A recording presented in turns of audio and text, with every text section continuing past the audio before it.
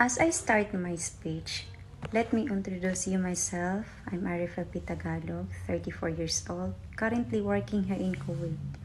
When I was young, I dreamed to become a nurse, but never had it because of some circumstances, until I decided to work abroad here in Kuwait. So to make my story short, I saw on Facebook that ICSA posted that they offer a lot of courses, including nursing assistant. So I was so happy dahil at last natupad na ang dream ko na makapag-aral related sa nurse course. So nag-enroll agad ako at nag-start mag-aral.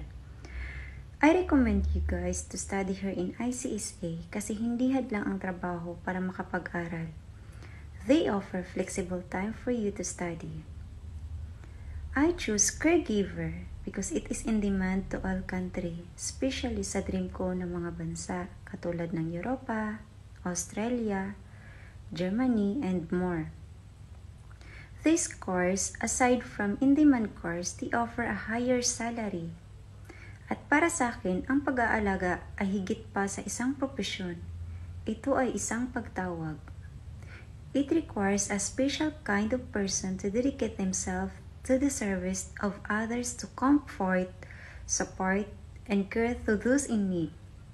I have chosen a path that demands not just skill and knowledge, but also empathy, patience, and an open heart.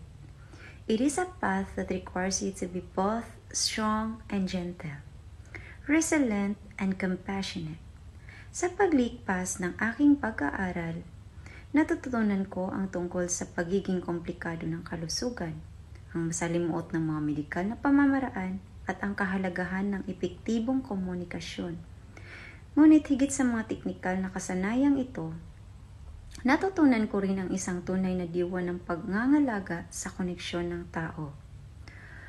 Over the course of my studies, I have learned about the complexities of health being, the intricacies of medical procedures, and the importance of the effective communication.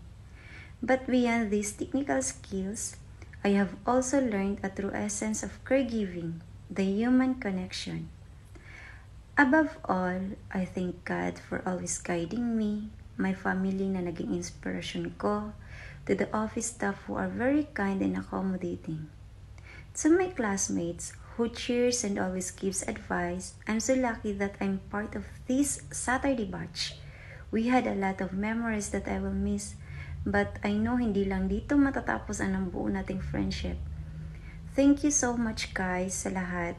And to Sir Mark, thank you so much for sharing us your knowledge, sir, and keep us inspiring when we feel to give up.